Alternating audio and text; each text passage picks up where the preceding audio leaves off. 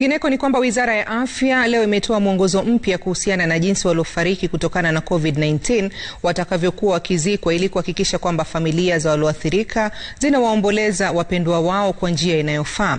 Kwa sasa familia zitakuwa zikiendeleza shughuli za mazishi huku maafisa wa afya wakiangalia tu kwa umbali kuhakikisha kwamba sheria za afya zimefuatwa. Aidha, familia zitahitajika kuwatambua watu ambao katika jamii hawako katika hatari ya kuugua Covid-19 ambao wataweza kutumia magwanda kibinafsi bila tashwishi. Hata hivyo, licha ya hayo, jeneza la mwenda zake halitoruhusiwa kufunguliwa. Haya yanajiri huku watu 139 wakiripotiwa kuambukizwa corona kati ya saa 24 zilizopita na kuongeza idadi ya walioambukizwa nchini kufikia watu 37,218, na huku watu 198 wakiripotiwa kupona, watu 9 wamefariki na kuongeza idadi ya waliofariki hadi 659.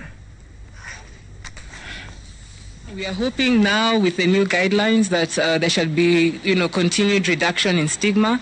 Part of the stigma was associated with the full gowning of PPEs and the idea that the family had to stand back and watch the last rites being performed, most of the time by a stranger. So we still insist that those cultural beliefs where bodies have to be kissed, somehow we washing the bodies, those ones are still prohibited.